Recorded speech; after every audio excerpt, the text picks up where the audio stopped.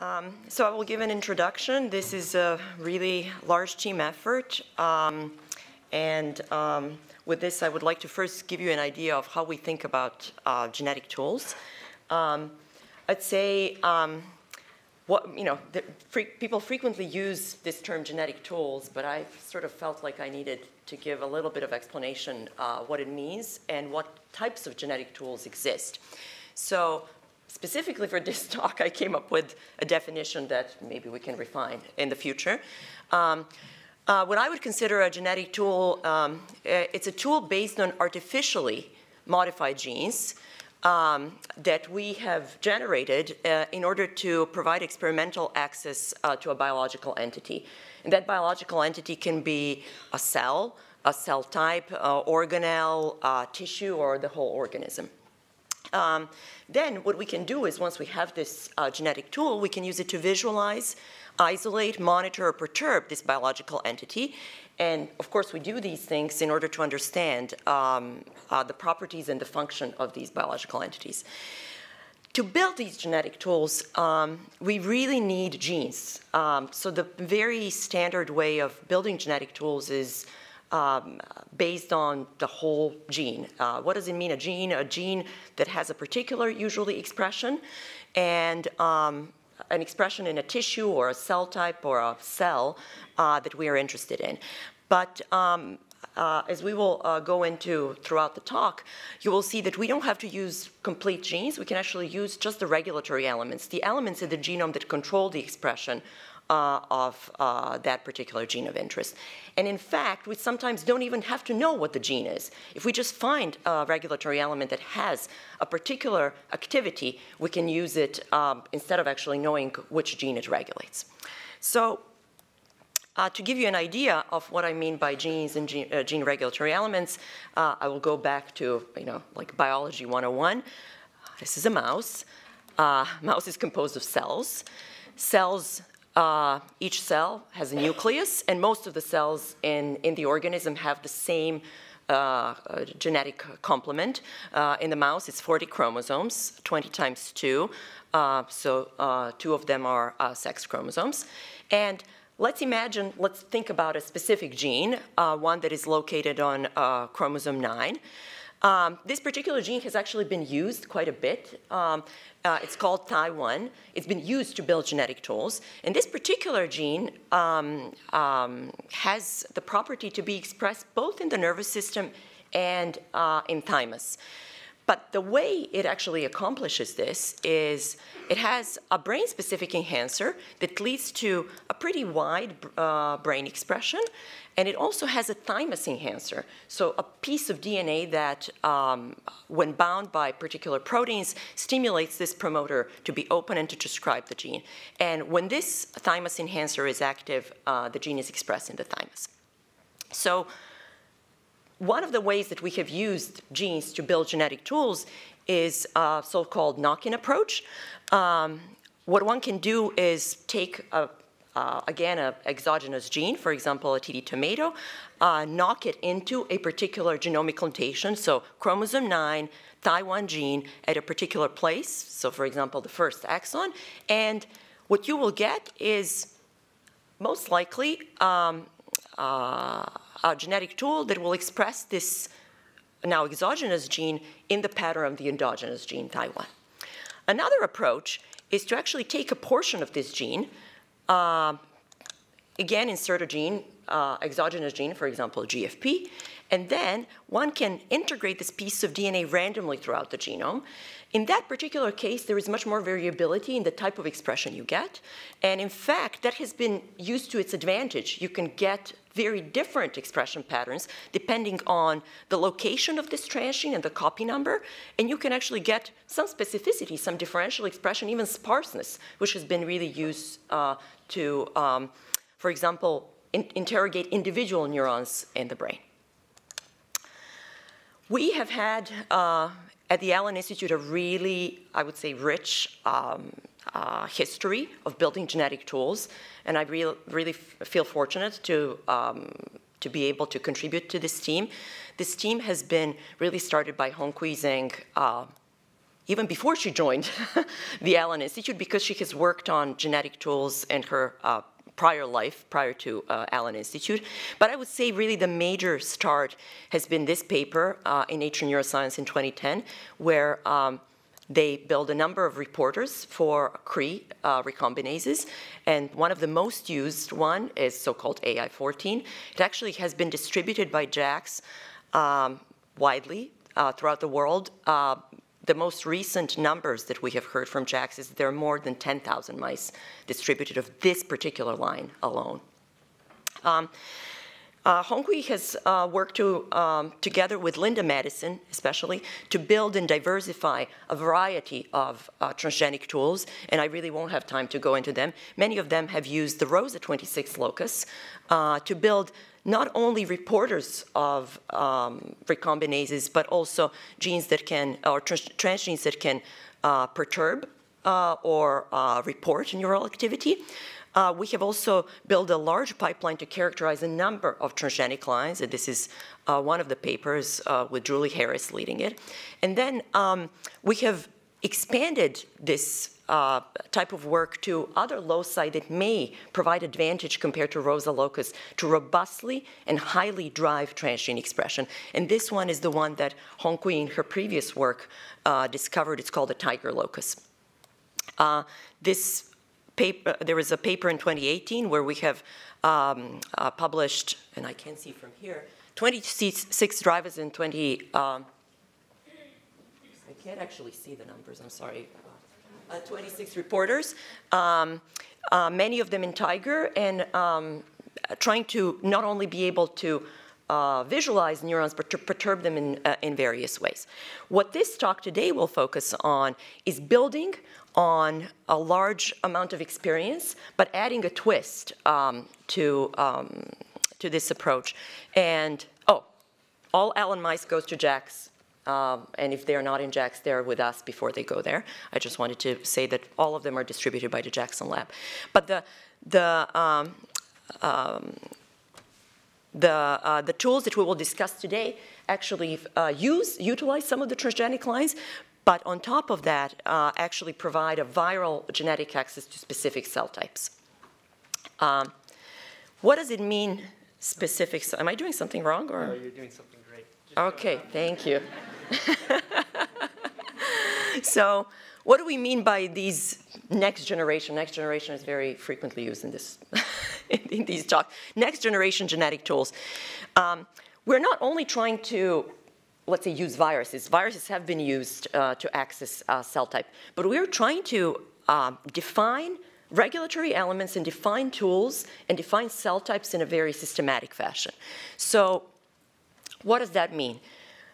Within the last, probably, I would say, 5 years, single-cell molecular analysis, single-cell or genome-wide molecular analysis, transcriptomics, and ATAC-seq have really, I think, taken biology by the storm. It's become a very, almost a standard way to take cells that you're interested in, profile them transcriptomically, so using single-cell transcriptome, and then define by clustering a cell type taxonomy. That means not only define the cells that you may be interested in, but define the whole landscape and where the cells that you may be interested in fit.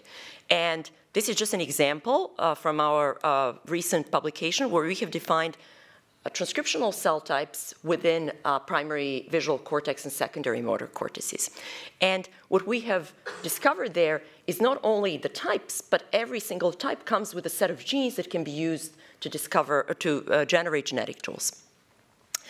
This is our friend Taiwan from the previous slide. And as you can see, it's not a very specific gene. It's a very useful gene, but it's expressed in most of the cortical neurons. But actually what molecular taxonomy provides you is a number of genes that can parcellate these cells at various levels. For example, we can define genes that label or that are expressed in a particular class, for example, GABAergic neurons. We can define genes that are expressed in subclasses, for example, somatostatin neurons. We can define individual genes that are expressed in a single cell type. One of my favorite genes is chondrolectin, CHODL. So if we utilize this gene that we were completely not aware was expressed in a specific cell type, that it even existed, I would say, in the brain, we can utilize this now to build genetic tools. And with this, I will go into the talk. The talk will be divided into 4 parts. First, Boaz Levi will talk about using single-cell RNA-seq and single-cell attack-seq to define regulatory elements to build and discover new cell type-specific viral genetic tools. Then Tanya will talk about how we can use these tools together with transgenes for really refined cell type access in the mouse. Then Jonathan will say how we can optimize these tools to actually provide not only mouse access, but primate access, which you can imagine using transgenes that are genomically integrated is not impossible, but very difficult. And then John Mich will talk about how we can use these genetic tools for therapies. So with this, I will hand the baton to Boaz. Thank you. Okay, now I can't see. So the transcriptomic taxonomy in both mouse and human has been the guiding light for the work in the human and mouse genetic tools group, where we're really striving to build viral genetic tools to allow us to gain access to these cell types, to allow us to mark and manipulate these cell types. From the talks yesterday, people highlighted some of the major differences, but there are clear similarities between the taxonomies of mouse and human. And although I'm particularly interested in building tools that can mark and manipulate human cell types, for this part of the talk, I'm going to describe our screening, which is mostly done in mouse tissue. So as Basilica was describing, we're trying to build genetic tools on an AAV backbone using enhancers. Enhancers are these small cassettes of the genome that bind transcription factors that regulate gene expression. In order to do this, we had to identify the enhancer landscape at a subclass resolution, and we did this by doing single-cell attack-seq, both on mouse and on human. We then used these enhancers to build viral tools. The way we went about this is first we would prioritize the cell type that we were interested in going after. We focused on inhibitory cells primarily to this point. We select enhancers and other regulatory elements, and at this point they're putative enhancers. We use a combination of criteria such as sequence conservation. We want to see that a lot of these enhancers are conserved at the open chromatin level using the single-cell attack-seq. And then we cross-check it with other experimental modalities that have been published by other groups that have analyzed the genomic landscape and the epigenetic landscape. Then we clone these enhancers, or putative enhancers, upstream of a minimal promoter to drive reporter expression. And what I'm going to be telling you about in this portion is we test these after systemic injection in mice first to see the specificity of cell types, and we use a capsid that's blood-brain barrier penetrant. And then Jonathan's going to talk a little bit more about how we validate these through a combination of MFISH and single-cell RNA-seq, and then he's also going to talk about optimization of these vectors. So we've now been doing this for a couple years now, and we've identified enhancers that have a lot of, that mark many different cell types, that mark excitatory cells generally or in a layer-specific fashion, that mark inhibitory cells generally or in a subclass-specific fashion. And we've been confirming specificity using multiplex FISH, as shown here, as well as single-cell transcriptomics. And this is all from the mouse visual cortex, where single cells that were labeled by the virus were sorted out and profiled and mapped back to the taxonomy. And we've binned these single cells in cell types where the cool colors are the excitatory cells and the warm colors are the inhibitory cells. And so you can see that we have a variety of different specificities. And I wanted to zoom in on a new collection of enhancer vectors that we've developed that are built to target parvalbumin-positive cells. And I'm showing this heat map here, which shows enrichment at the single-cell attack-seq of the enhancers that we've selected. These are all the different enhancers. The first batch were chosen before we had single-cell transcriptomics. So we selected enhancers that were in the proximity of known marker genes. And when we got the transcriptomic data, we could see that many of these weren't very specific. Once we had the single-cell transcriptomic data, we could choose many more specific enhancers.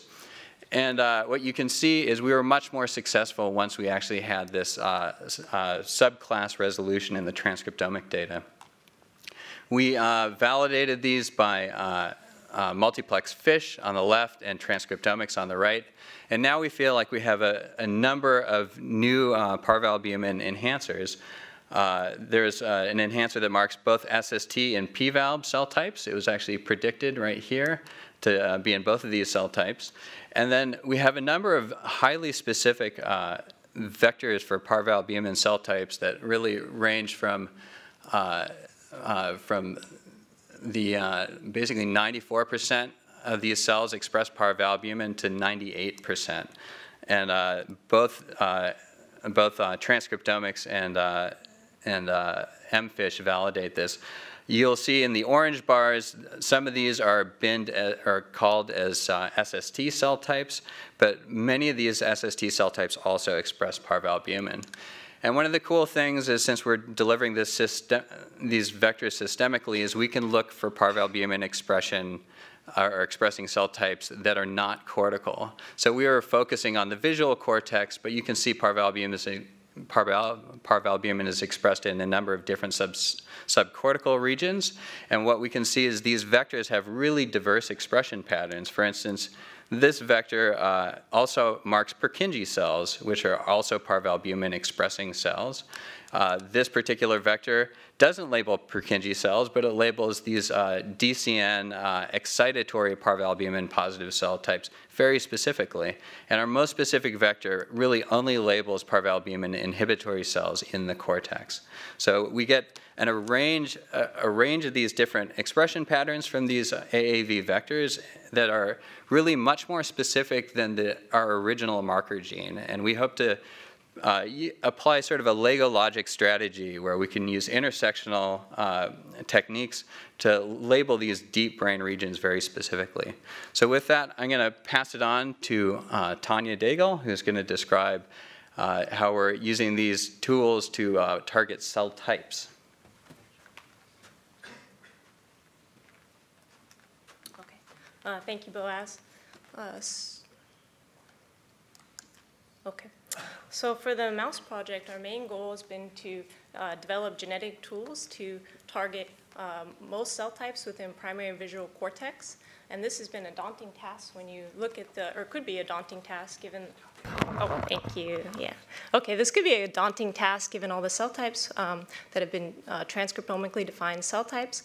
However, our work and the work of others in the community have generated a lot of transgenic lines. And so we have actually excellent coverage across many of these cell types with existing tools. However, our job has been to identify the gaps in coverage and to generate new genetic tools to access these cell types.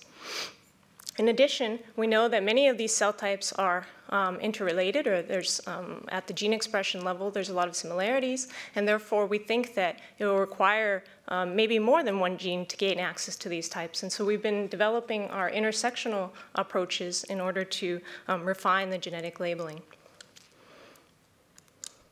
As Boaz just nicely described, so we've been taking two complementary approaches to develop these genetic tools. First, by leveraging the single-cell attack-seq data to identify these cis-regulatory elements or enhancers to develop viral tools, and then use the similar platform to what Boaz described by delivering these viruses in retroorbital, and mostly we've been focusing on delivering recombinases to try to take advantage of our reporters that are available, and to get whole brain expression. In addition, we've been identifying candidate genes within the single-cell attack-seq to take the traditional approach of building knock-in mouse lines. So to build a knock-in mouse line, we build vectors.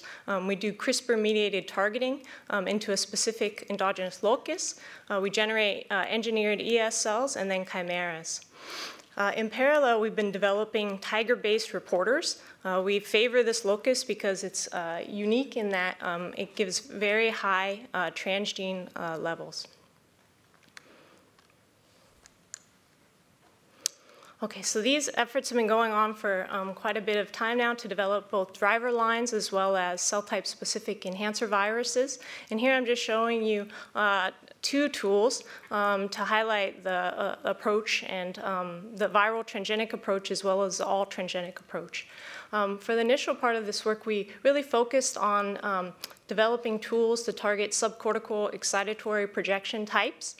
And we selected on the left here, we wanted to disentangle these layer 5 excitatory types, this layer 5 PT or IT types. So we selected the chRNA6 gene, which is really exquisitely within the single-cell RNA sequencing data from V1, labels just one layer 5 PT type. Additionally, we identified a putative enhancer that's proximal to the FAM84B gene. The FAM84B gene is a broad marker of layer 5 PT types. For the chRNA6, we made a driver line in which we knocked in IRES to FLIPO into the endogenous chRNA6 locus after the stop codon to generate a line, and then we're crossing this line to AI65F, a flip-dependent reporter, TD tomato reporter. In an all-transgenic approach, you're seeing the expression here of native TD tomato signal, and what we see in the cortex is really beautiful layer 5 excitatory PT type labeling. To label multiple layer 5 PT types, we injected this MSG4 FLIPO virus into AI65F animals. And what you can see is that we see much more labeling here, because we're able to label multiple types. We confirmed this by single-cell RNA sequencing. So we harvested these TD tomato positive cells and looked at their expression, and we see with the all transgenic approach, we label just one layer 5 PT type, as opposed with the viral transgenic approach, we label multiple PT types. So I'm showing this example in part 2 because the case of the chRNA6 is really ideal, where you have a single tool and it gives us access to a single transcriptomic cell types. However, we think that in many cases, it will be multiple tools or multiple drivers or viruses that will be required to exquisitely label one type. And therefore, in parallel, we've been developing reporters, intersectional reporters that basically report the readout of two different recombinases. So here I'm showing you on the left here an example of data from one of our newer reporters, AI193. So this is what we consider an and/or reporter. It's a dual fluorophore reporter that expresses EGFP when in the presence of CRE, or FLIP, or TD tomato in the presence of FLIP. And it's and/or because it can express one or the other, depending on the genetic cell type, but also it labels the intersecting population in yellow here. And I'm just showing an example here of a all transgenic approach in which we crossed AI193 to the SST IRES CRE, or chRNA6 IRES to FLIPO line, and we can see mutually exclusive labeling of the SST broad inhibitory class, or chRNA6 layer 5 PT type.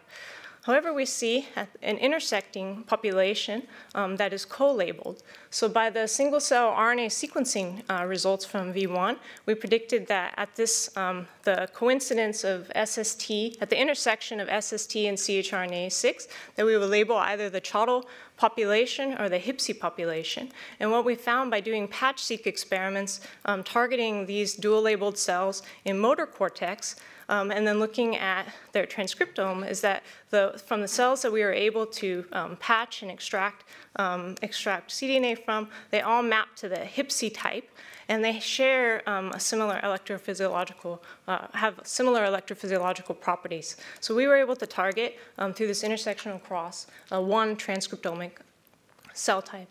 Now, in order to study the function of, for example, HIPSI cells or other cells at the intersection of two genes, we need to develop new reporters with functional tools. So we've been working to build new reporters of the AND design. So here, what you're seeing is at the intersection of CRE and FLIP, a gene, a functional tool is expressed. For this line, AI195, it expresses GCAMP7S at the intersection of CRE and FLIP. And we're doing a viral transgenic approach here, where we've introduced we've introduced viruses into AI195 to broadly label neurons. And unfortunately, this video isn't playing here. Or did it play? Okay, so yeah, sorry, I wasn't looking at that. But anyway, we see nice expression in calcium imaging within primary visual cortex. Okay, so these are reporters for tool color. What we're working towards is building reporters actually now for 3 colors, because we see a utility of labeling up to 3 genetic cell types. So here I'm showing you our first results from our new 3-color based reporter, AI213, where we've taken this line. So in order to label 3 genetic cell types with a reporter, you may need as many as 6 transgenes. And of course, that's not experimentally practical. Quadruples is even challenging enough, let alone to do 6. So in this approach, we take 1 reporter line and we injected 3 different viruses to label 3 mutually exclusive types, either for pan-inhibitory CRE or to label layer 5 PT or layer 5 IT. And you can see what we observed to drive expression of these 3 different fluorophores is a beautiful intermingling of these layer 5 types in different colors, and then our pan-GABAergic expression in EGFP. So we see many applications for AI213 or reporters similar to this. For example, this may improve the throughput of our enhancer screening. Right now, we're doing 1 virus, one reporter, but this will enable us to do 3 viruses at one time.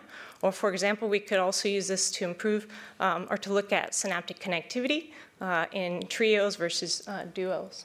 So, okay, with that, I'll introduce Jonathan, who will talk about optimization of tools across species. Thank you.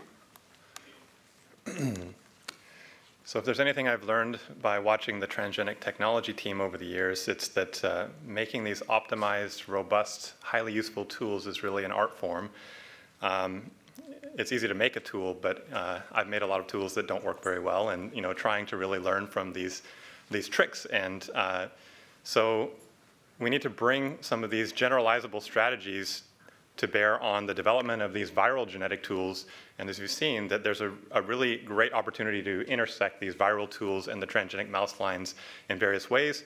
But in other cases, we have use cases where we want to take these tools and use them in primate tissue where we don't have access to a lot of driver lines or genetically modified animals. So in order to optimize these tools for those use cases, I'm going to talk to you a little bit today about not so much the specific examples of enhancers that we're in the process of optimizing, but generalizable strategies that I think are exciting new opportunities.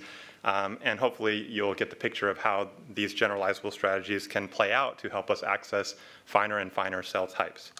So, the optimization is very important, as mentioned, about driving high levels of functional transgenes, whether it be optical imaging of activity with GCAMP or doing circuit mapping with channelrhodopsin. And in my experience, that it's even harder to get functional levels of transgene for testing in primate tissue, whether that's ex vivo or whether that's in vivo. And so I think this is just the discovery of the enhancers or the regulatory elements is just one side of the coin, but I think it's been underappreciated that the optimization is also equally important. And to do these optimization strategies, that we have a number of different platforms at our disposal. We've been using, you heard about the adult mouse with systemic delivery of virus, but we're also using slice culture platforms that allow us to move more quickly and do iterative optimization. So moving from mouse testing, which is faster, and then using sparingly our rare monkey or human tissue as it becomes available to prove out the expression strategies. So just introducing here this paradigm for ex vivo brain slice culture from primate tissue, where we can take these X-size cubes of tissue from various brain regions and cut them into slices and put them into interface culture and just apply the virus directly on top. And that's a very simple way to do rapid screening. And the three strategies I'm going to tell you about, so really kind of revealing some of our trade secrets. These are not things that are well worked out, but new ideas of how to innovate, how to combine orthogonal approaches together to really refine specificity of labeling. And so here are three specific examples that I'll show. One about microRNA suppression in specific types like excitatory neurons, intersectional labeling strategies, so building on what Tanya just showed for transgenic mouse lines, and then enhancer concatemerization. So first, let's start with this microRNA suppression strategy. I think of this as a subtractive approach where you can have microRNAs that are highly enriched in particular cell types. In this case, these two microRNAs, miR-128 and miR-221, are known to be two of the most highly expressed microRNAs in excitatory neurons in the brain. And if you put the binding site for these microRNAs, this binding site motif, next to your gene of interest in this viral vector, you can very robustly suppress the expression of the transgene in these excitatory populations while still allowing high-level expression in inhibitory populations. And so to really illustrate this point, I want to take the example of a well-known, probably the best-known enhancer in the neuroscience field, this DLX enhancer, also called I561. This is an intergenic enhancer between DLX5 and 6. It was discovered over 20 years ago, and it was repopularized by Gord Fischel in some recent studies that they've done to show you can use that to label cortical forebrain interneurons across 5 different species. One thing they described in their study that I thought was really interesting was that when you use this enhancer to drive Cree, and you express that in an animal that has a Cree-dependent reporter, like this Cree-dependent TD tomato, you completely lose specificity. It's labeling all kinds of pyramidal cells everywhere, not just the GABAergic cells, which are marked here in yellow. So the co-label of the green GABAergic marker with the Cree-dependent TD tomato, you see only a subset are inhibitory.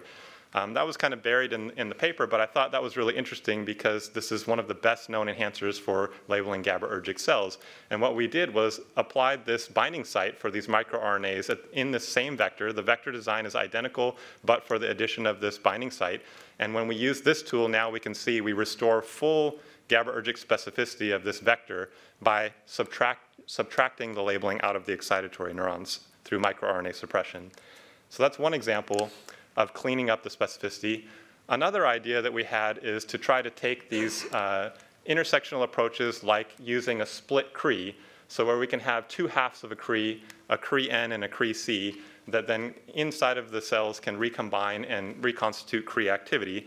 And although this has been shown before in the context of transgenic animals with enhancer A and enhancer B, we're trying to move this into the viral strategy and show that we can use this effectively with with AAV vectors.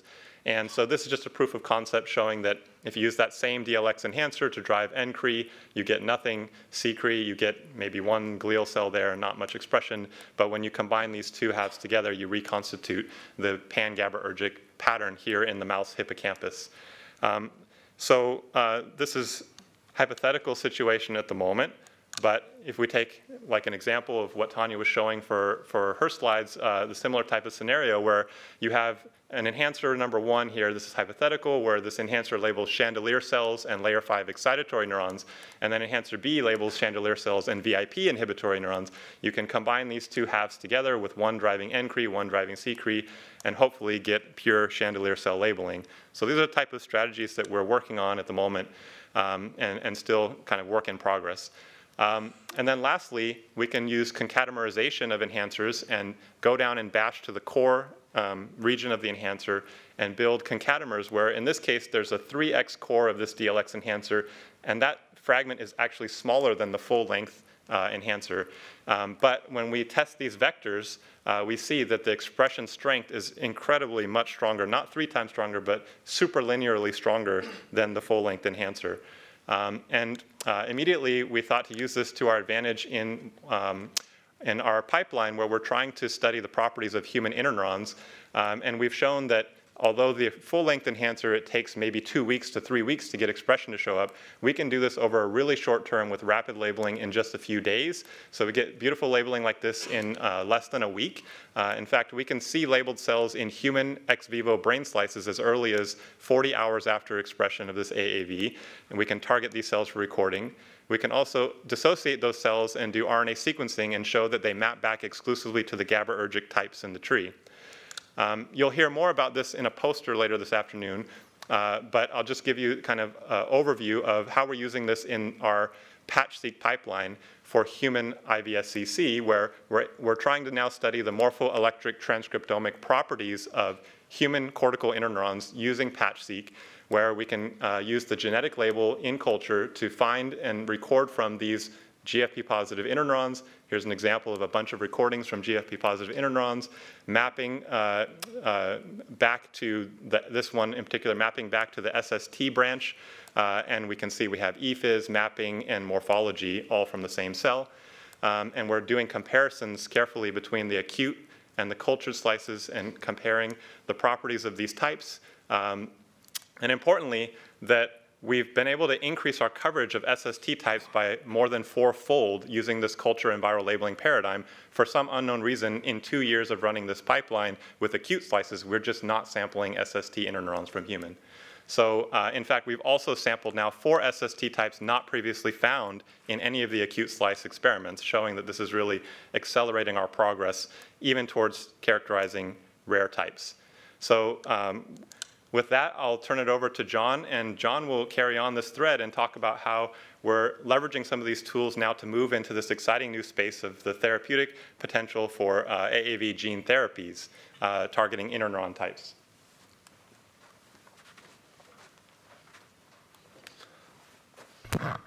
Hi. So I think you'll agree from what my colleagues have shown you today that we're having extremely exciting progress on the ability to target neurons of all types across species. And we're also interested now at the Allen Institute in some of our most recent efforts to move these AAV-based vectors towards gene therapy applications. So as you may or may not know, there's a revolution in treatment of brain diseases using AAV-based gene therapies that are showing promise on multiple CNS indications. These are now becoming a reality. Over the last 2 years, the first 2 treatments have been approved for AAV-based gene replacement strategies. The first, Luxturna from Spark Therapeutics, is a treatment for biallelic RPE65 mutation-associated retinal dystrophy. And this basically converts blind patients into patients that can see. Secondly, and more recently, Zolgensma from Avexis is a treatment for SMN1 mutation-associated spinal muscular atrophy, only recently approved. But in the clinical trials, when they look at motor function of patients who receive this, most patients with SMA unfortunately lose motor function over time. And this disease is 100% lethal in the first few years of life. But the kids who received this treatment had dramatic and a reproducible increase in motor function, permitting them to survive with nearly 100% efficiency. So we think that there's a gigantic opportunity for AAV-based gene therapies to improve human health, and we think that our AAV-based enhancer vector system will provide for the next generation of cell type specific and circuit specific gene therapy efforts. So we're trying to use our vectors for this purpose, and so far we've been focusing on Dravet syndrome. Dravet syndrome is a severe genetic childhood epilepsy. It's actually fairly common for genetic diseases, and that's because most of the time these patients have one mutation in one allele of the large gene SCN1A, which, as you may probably know, is one of the main voltage-gated sodium channels in the brain. These patients who have this unfortunate disease face a high mortality rate. 10 to 20% of them die in the first few years of life from severe seizures and from sudden death in epilepsy. And these patients, the ones who survive, have very limited treatment options, and they typically require constant lifelong care from various secondary symptoms from the Dravet syndrome insult. And so one of the hallmark indications of Dravet syndrome is complex febrile seizures in the first year of life, shown by this purple arc, but then these lead to a whole range of different problems for these kids. So we've been working with our collaborator, Frank Kalume, an expert in Dravet syndrome, nearby at Seattle Children's, to see if we could advance a gene therapy using our AAV system. One of the great things about developing a therapy for Dravet syndrome is that Dravet syndrome is one of the few brain diseases that's well modeled in mice. So like I said, it's one allele loss of function, so you can take a wild type over flox mouse and delete a single copy of SCN1A in this mouse, specifically in inhibitory neurons. And you can see that compared to wild type mice, when their body temperatures are raised, they typically don't show any seizing activity, but the single loss of function allele causes mice to dramatically get strong, complex febrile seizures at around 39 degrees. And once you raise their body temperature all the way to 41 to 42, they all are showing seizure activity. So that's similar to what's seen in humans and also similar to what's seen in humans. These mice have a high mortality rate due to this disease. And so from these data and others, we think that Dravet syndrome is predominantly a disease of interneuron cells. And so from the data that Boaz, Tanya, and Jonathan told you, we have great vectors to deliver things at high level to inhibitory neurons, whatever we want. So we wondered whether we might be able to leverage our AAV vectors to treat Dravet syndrome. So working with Frank and using the optimized enhancer that Jonathan just told us about, we engineered an AAV vector to express a voltage-gated sodium channel. Here we're using a small homolog that can fit into an AAV vector with a cell-filling N-terminal tag and a protein-tagging C-terminal tag.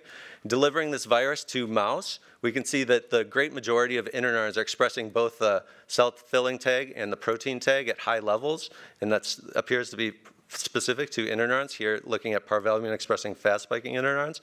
And looking closely at those cells, we can see that the cells appear healthy. The protein translocates throughout the cell like we would want. And also, we haven't yet to observe any signs of neurotoxicity in these mice. So we're getting specific high level and safe expression of protein in inhibitory cells. So we were eager to work with Frank to deliver this to the mice that have the disease to see if there might be a recovering effect. So again, if you take controlled Dravet syndrome mice and heat up their body temperature from 37, they start to undergo severe seizures by about 39 degrees of body temperature. But Dravet syndrome mice that have been delivered this vector 1500 that I just told you about actually have a substantial protection from the heat-induced seizing to about 41 degrees, protection of about 2 degrees Celsius in terms of what leads to a seizure. So we think that this, if translated to people, would be a real and clinically meaningful benefit in the lives of these people. So we're building on this first proof of concept data for gene replacement therapy in Dravet syndrome that we're aware of.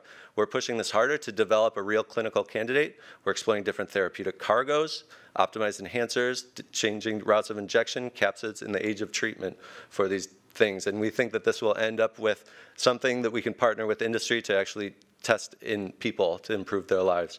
And so we hope that this is just the beginning of a developing cell and circuit specific gene therapy effort at the Allen Institute. With that, I would like to, on behalf of the team who's talked, we'd like to thank the founder of the Allen Institute for supporting this work and his vision, encouragement, and support. Also, everybody at the Allen Institute, many of which, but not all of which, are shown here for your effort to make this happen. And also NIH for funding to Basilica, Hanqui, Jonathan, Boaz, and Ed. Thank you all for your time.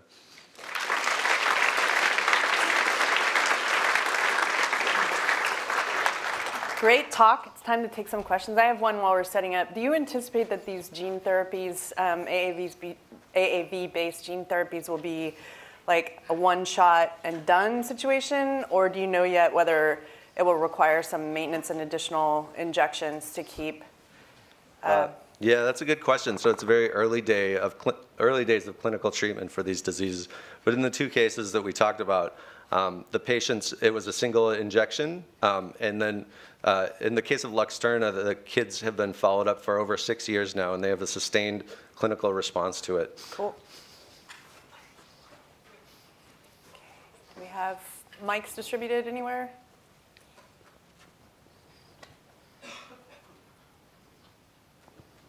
Any additional questions? Yeah.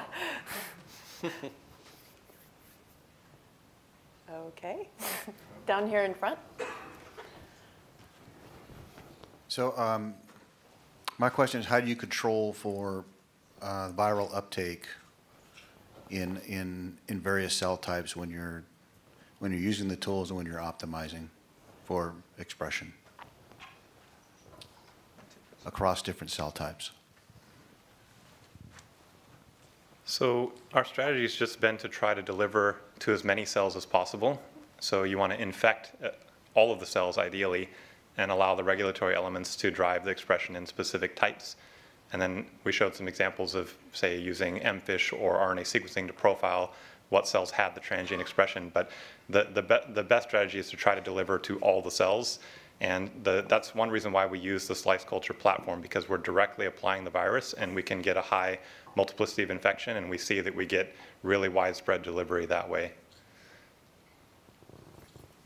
Also, maybe a question more along the lines of safety. You know, obviously AAVs have been sort of traditionally used in gene therapy, but are there any concerns about some off-target effects or propensity for the virus to essentially sort of live on? And is there some kind of a control level where you could, you know, lower the amount of the virus by some kind of exogenous drag, and then, you know, bring it back up when it's needed, and so to kind of limit the amount of virus that's in the cells longitudinally? Yeah, that's a great point, Tom, and this is something that we thought about. So in the case of Zolgensma, the kids, they were delivering it systemically. And actually, there's a very high viral dose. And most of the kids who got this treatment actually showed liver toxicity. And so this liver toxicity actually had to be suppressed with steroid treatments. So one of the great things about our strategy, like Jonathan told you about, is with these optimized enhancer elements, we can dial up the expression orders of magnitude, which would mean that you only have to deliver orders less magnitude of virus for the same amount of therapeutic transgene delivery. And so we think actually that this is a really powerful and generalizable strategy in order to really get the most bang for your buck and not have to treat large quantities of virus. So, follow-up question. Can you engineer a system which would kill a virus whenever it's not actually being actively transcribed, such that if a cell type is infected that wouldn't normally express your therapeutic target, can the virus get actually killed in that cell? Yeah, that's a great point. If you'd like to work with us on trying to generate things like that. As far as I know, I haven't seen anybody do anything like that. But I think it's a great idea in order to, because, you know, these people are going to have this in their bodies for their whole lives. And so we don't know what will happen. You know, the best case is Luxturna, that with 6 years out, so far it seems like it's safe so far, and it seems like the kids are doing okay with it. But, you know, what's going to happen in 40, 50, 60 years? Over here.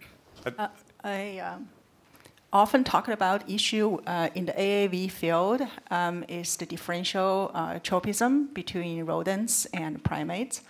I think that's probably happening mainly in vivo, but I wonder if you see that in vitro, you know, human slices as well, human or monkey slices as well, and you know, for example, control experiments, and if you don't see it, how are you thinking about the potential difference between in vitro primate work and the future, you know, in vivo application of those vectors? Yeah, that's a great question. I think your 1,000-gene study across species really hit home on that, about a lot of the key marker genes having different patterns across primate and rodent. And you know, I think that our expectation is that we would expect to find that most enhancers don't have the conserved expression pattern across species. We're intentionally trying to filter ways to find enhancers that would work across both, which would be the minority. But one of the things we've been trying to do is really collaborate closely with the Primate Center at UW and move towards where we can do some testing in vivo on our select, you know, best candidates in vivo in monkey. Obviously, we have limited ability to do testing on human only in ex vivo tissue, but that we hope would help to clarify the picture by having in vivo to go along with the ex vivo testing in primate. Yeah, you're touching upon a very important question that I was actually not asking, meaning the difference of enhancer sequences or even enhancers themselves across species. I think the serotypes of the viral vectors could be an issue as well. That's what I was asking. So in addition to testing the enhancers, we also plan to screen various capsid types in primate. So I think, as was discussed a little bit earlier, that these things they go hand in hand. You know, there are multiple things that need to be optimized together: the enhancer, the capsid, also the cargo. So we're moving in that direction, but we're not quite there yet. We're really actively building our collaborative network with our colleagues at the Primate Center. Okay, we have one more question from Ed Lean over here. Yeah, I have a question that gets to the sort of gene regulatory biology. I'm really struck by the result with the parvalbumin enhancers that, first of all, you can find these incredibly short enhancers that can by themselves be conveying that sort of specificity, but also there are so many. And that you can deconstruct the pattern of the gene into its different components with different parts, sort of this Lego logic we've talked about. But you also looked at a number of these, and they're all functional enhancers. So this sort of suggests that any given gene is actually the aggregate of many enhancers acting together. Do you have an idea from your data just how many, sort of on average, enhancers there are likely to be contributing to a particular gene's pattern? Not really. One of the interesting features of the data that I showed was that I think 2 or 3 of those enhancers fall far, far, far from any gene that's specifically expressed in parvalbumin cell types. And what those particular pieces of the genome are regulating endogenously, we really don't know. But we sort of set up this selection criteria to look for a high specificity in the epigenetic data. And it seems like those seem to be good enhancers. They could be very long-range enhancers. But I think, you know, in the proximity of any gene, you find many peaks, but which are key for regulating that particular gene, I think require different experiments than we're doing. Okay, thanks everyone.